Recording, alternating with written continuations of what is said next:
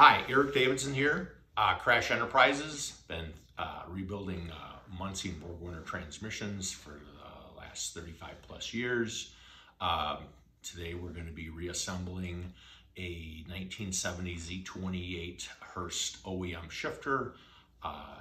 If you had watched me on my previous video of the disassembly of that Hurst shifter, now everything is back from plating, chrome plating and zinc plating, and we're gonna start reassembling with all the new parts and stuff. First I wanted to show you something. This is a fixture that I've made over the years of trying to wrestle with these things on a vise. This is what I've made that the carrier fits into, and you hold it. It's got a hole where you drive out the roll pins. The other thing is holding it to put in the bias spring for reverse and the washer and the little arrow and stuff. It makes life so much easier with this fixture. The other thing I did make also, I made a tool to compress the bias spring. And I never put the handle on it, and then all of a sudden, I was doing a bunch of shifters, and I was like, wow, this is, so then I thought, well, you know what, I'll just put a bolt in there, and now you can compress the spring. And so when you use the fixture, you have to have the hole down here, because it goes through the hole as part of the arrangement. So you've got to have that hole there also. So that works out. The other part of the tool is you compress it, and then you just get yourself a decent quality putty knife, and you slide that in, and that will keep the spring in place. And then you can lever the tool down and slide, which compresses the spring a little bit more. You can slide the spring in place. Now you've got, you do that without the tool in place, but you lever it down, you put the spring in, then you've got to put the tool back in. As you'll see when I put the shifter back together, you've got to put the tool back in so that it keeps the spring and the washer in place. And you pull that out, then you pull your tool out, your spring, your washer in place, and then you can take your detent plunger and put that back in place just like it is, and but you'll see that real quick here. So that's what we do.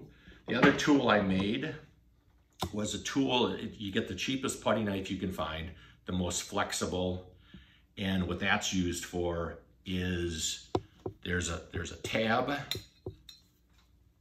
on the shifter that the insulator has a little piece of stainless steel that springs into, and it's always on the driver's side, so that people show you putting it on both sides. Well, the tab, even with the Pontiacs and the Oldsmobiles and the Buicks, they're all on the driver's side. So you slide that in, and that pushes the stainless steel tab away, and then you can pull the handle out of it. Something like that, you gotta cut it down so that it's the width of the handle itself. So, and there's our new handle back from chrome. So those are some of the tools that facilitate doing this job. And so now, here we go. So now you've got your spring, you got to have your little wave washer. So you got a brand new wave washer, we've got a brand new friction washer, we've got a replated washer for holding the detents and all that, and a replated bow tie, and a new pivot pin.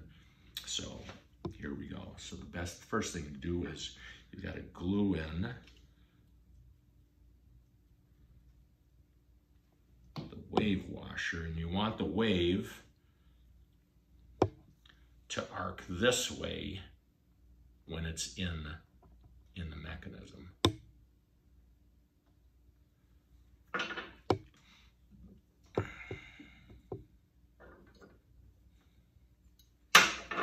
then you got your spring, and sometimes what you do is you just slide it in on an angle. You get it caught like that.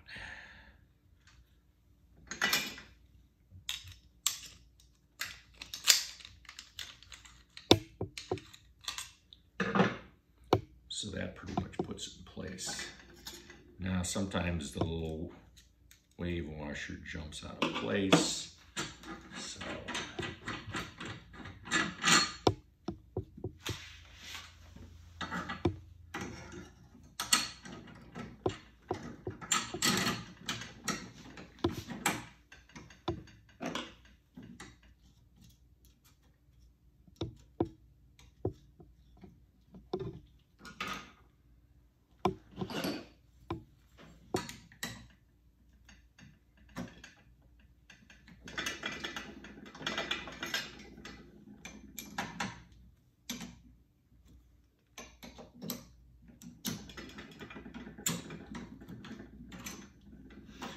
a punch as a lineup tool. So now you can put your pivot pin in.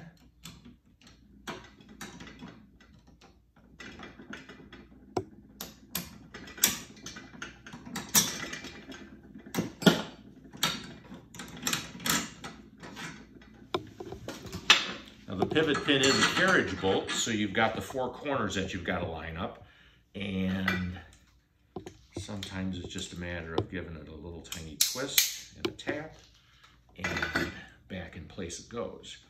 So with a new shifter, everything is dry, so you want to put some lube on there so everything will slide right. You want to put your bow tie on. I don't know, I'm not sure what it's actually called, but it kind of looks like a bow tie. It's kind of a little silly thing, but it's a necessary piece because it keeps everything centered. And if it's not centered, then it's not going to work. So to keep everything while you're assembling in place, but you can't actually engage the bow tie, you put the nut on, give it a couple of threads. So now we are going to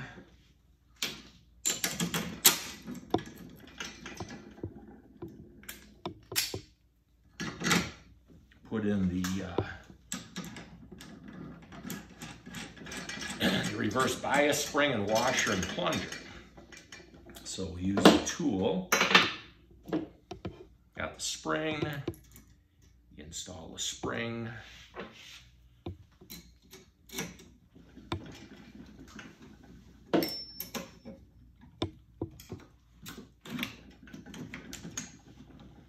so now you've got the spring captive. Now you can slide in the washer.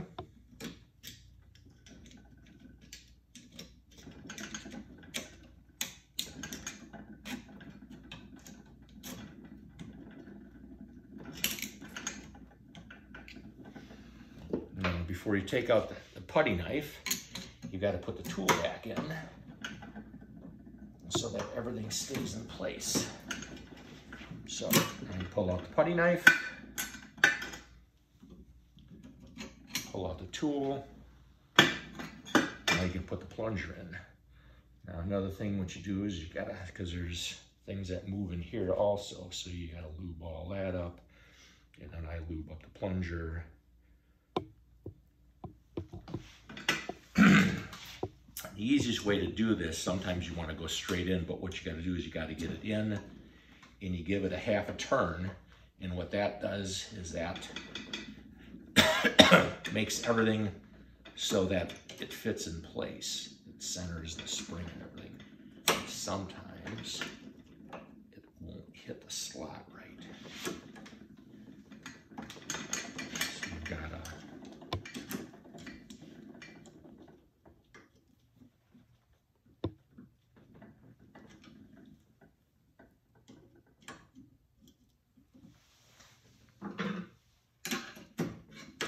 just like that.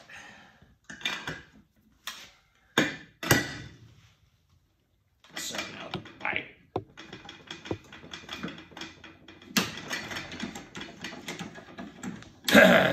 detent spring and plunger are in place. So now we've got to put in the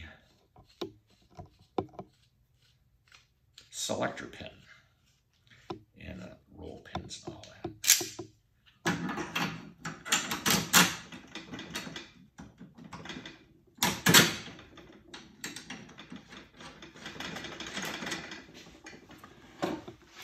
So to get the selector pin in, you've got to lever over everything, and then it slides in basically just like that.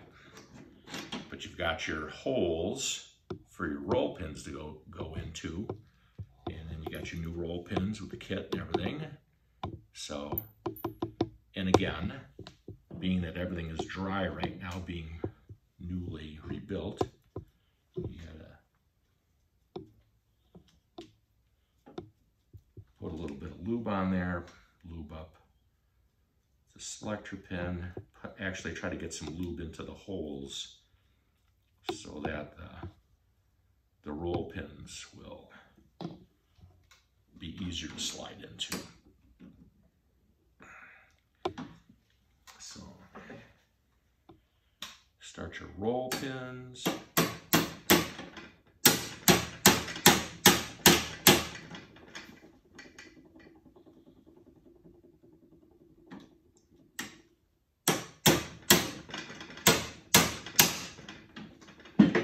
Now the roll pins need to actually be lower than the carrier. So the best thing to do is there's actually what's called a roll pin driver. It's a punch, but it's got a little ball on it that fits into the center tube of the roll pin itself.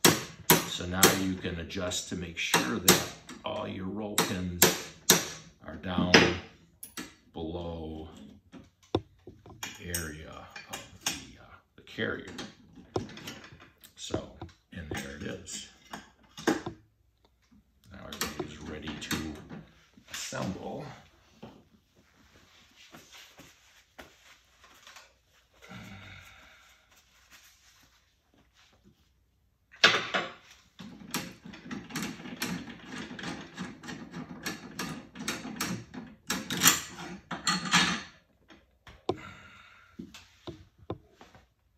So there's your assembled carrier and everything, ready to go. So now I actually made another tool. Actually, it's called a fixture. Like with this shifter body and everything, it's offset. So if you lay it on the table, it lays funny. So what you want to do is, you gotta get a block of wood. I do so many shifters. I actually made this so that you can actually just put the body down on there.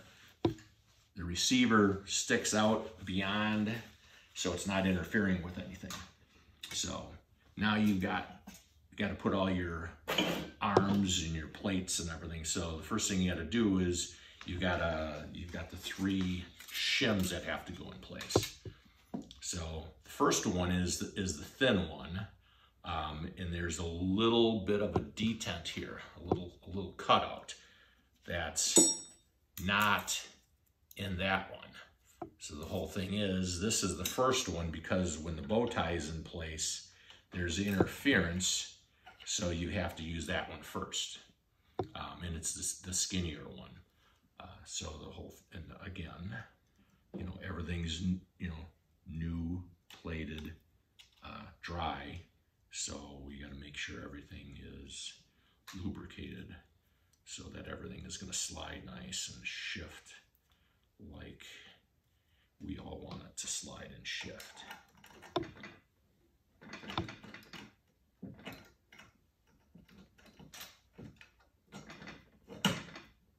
Okay, so now you got the reverse arm that goes on.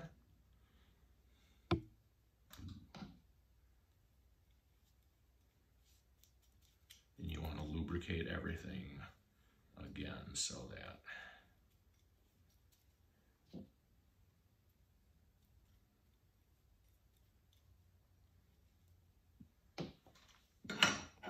that one goes down.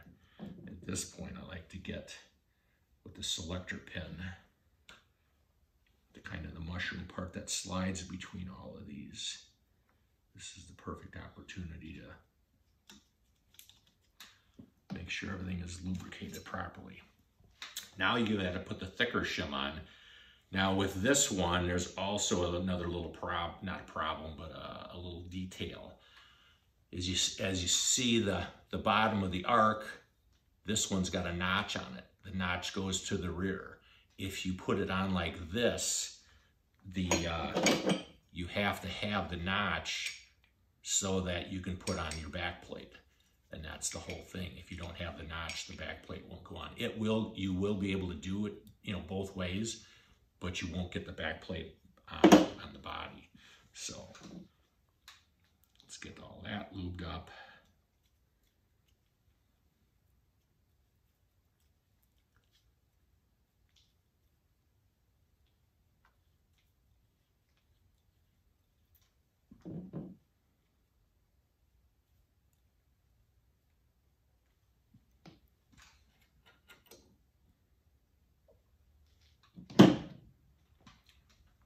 So now you've got the 1-2 arm. You gotta lubricate that.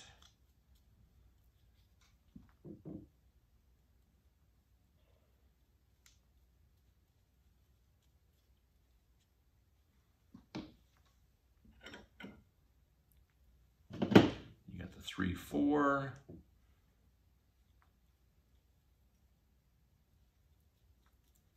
And what you might do if you're going to do this at home and you've not done a lot of shifters, you might take a picture of the shifter itself because of the orientation of the offsets between the different arms. And the whole thing is you can assemble these wrong, and then all of a sudden you got oops, you get it all together and bolt it up to the car, and the next thing you know, you can't do anything with it.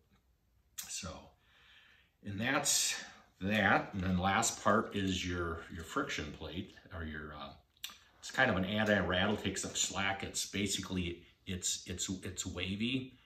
I don't know, I like to actually give it, it's because it's just a piece of stainless steel, is I like to just give it a little bit more wave than it started with, just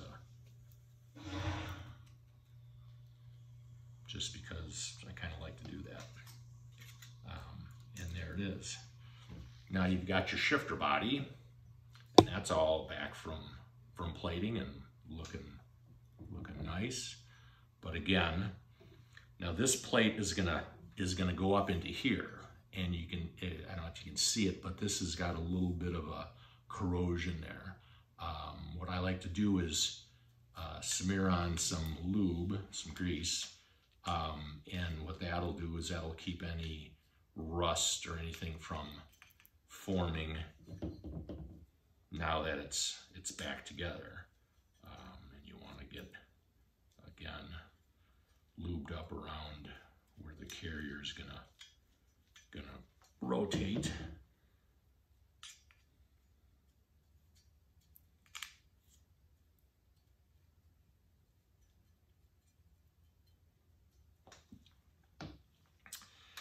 And you got your pin.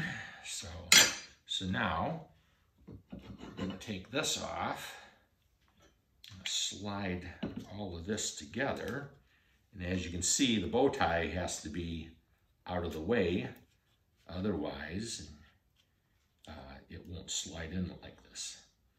So what you want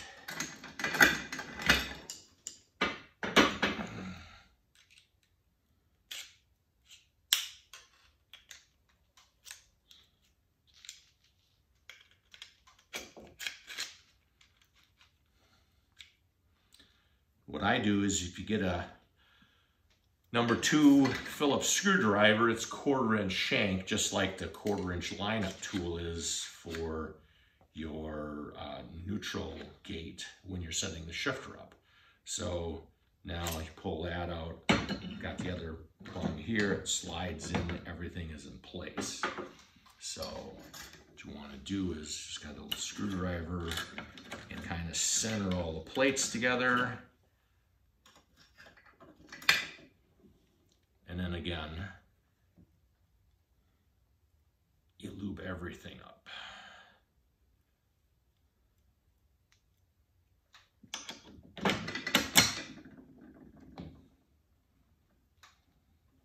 And now we're in place.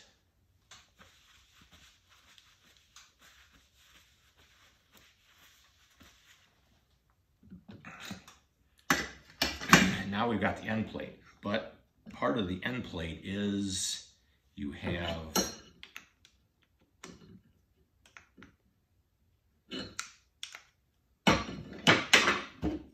your end plate, but there's also what's called an anti-rattle plate. And there's a little hole there, and there's a pierced hole here that has just a little bit of nubbin sticking up. And that's how it locates to stay in place. Assembling it, it'll fall out of place every time. So again, you kind of use a little bit of lube, a little grease to glue it into place as we. Now it's in there. It's ready to go.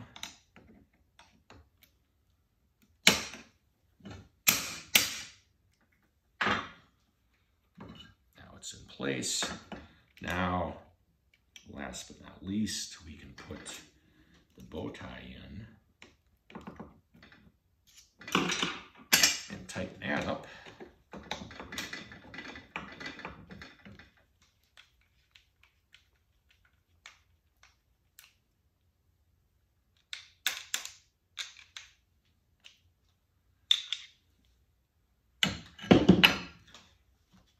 Then you got to get your dust cover in, because it's going to be a street shifter, so you're going to have all kinds of contaminants and junk right around on the street.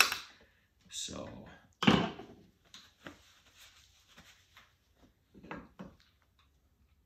there's your completed shifter body. And then there's your handle. So now you've got a rebuilt shifter.